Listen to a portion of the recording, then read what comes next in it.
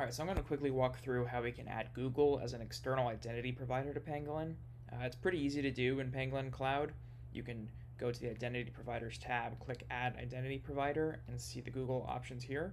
We also have an option for Azure. So I'm going to start from scratch, but I already have a site set up to a remote server with a resource exposing Grafana. So you can see that resource is here. And of course, I'm serving that at a custom domain. So I have a domain attached to my account as a domain delegation. This is just a throwaway domain that I have that I'm using for the demo. So the first thing you need to do, if you haven't already, is go to Google Cloud Console and create an account. Once you log in, you'll see a welcome screen just like this one. We need to create a project so that way we can set up the client credentials to authenticate with Pangolin. So first click Select a Project and then click New Project.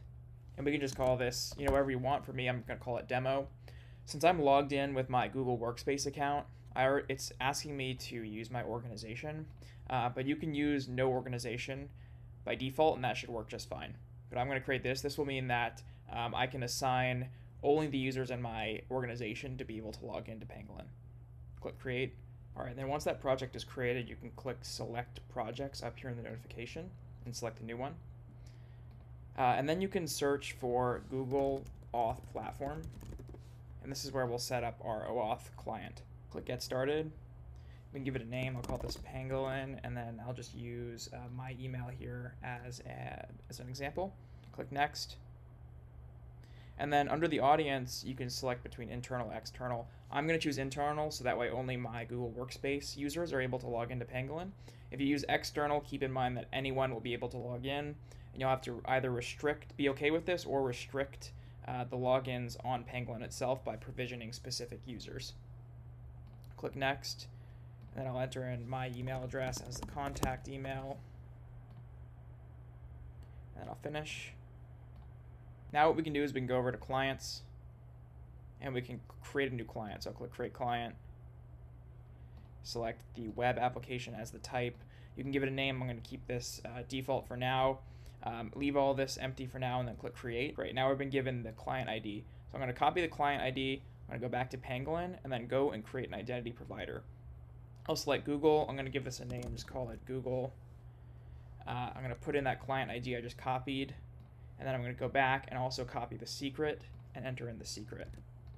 I'm also going to enable auto provisioning. So what auto provisioning does is when a user logs in, it will automatically assign them to the role of your choice, or you can create an expression that will dynamically assign the role based on the returned information from the identity provider. You can take a look at our docs for more information about how to configure this, but for now I'm just going to assign everyone to the admin role, and then I'm going to go ahead and create the identity provider.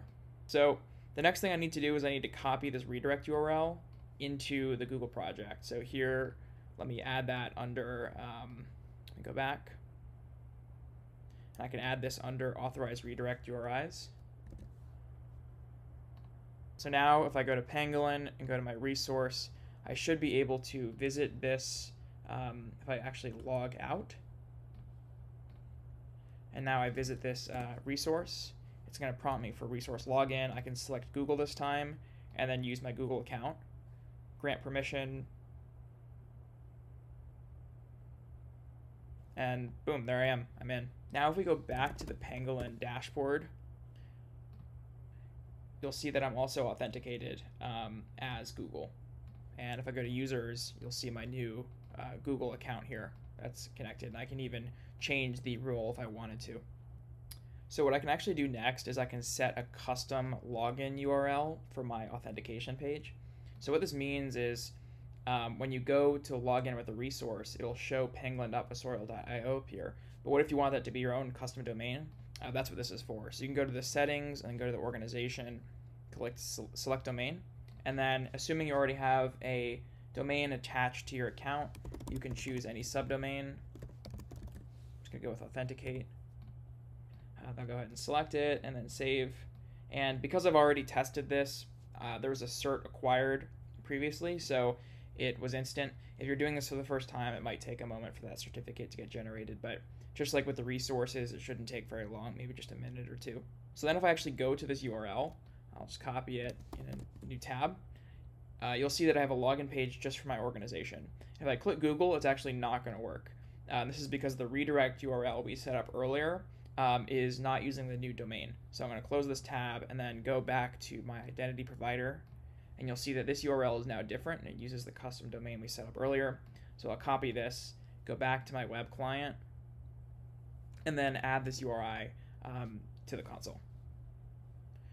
And now if I go to settings, visit my URL again, click login with Google, I'm automatically authenticated.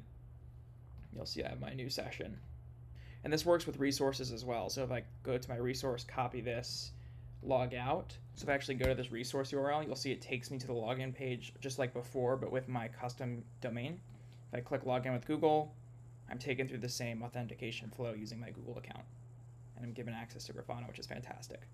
Next, if I go back to Pangolin, and then if I visit my authentication URL,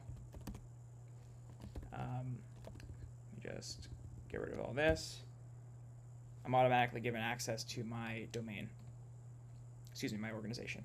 So that is a brief overview of how to set up an IDP with Pangolin for Google. It's actually very easy to do.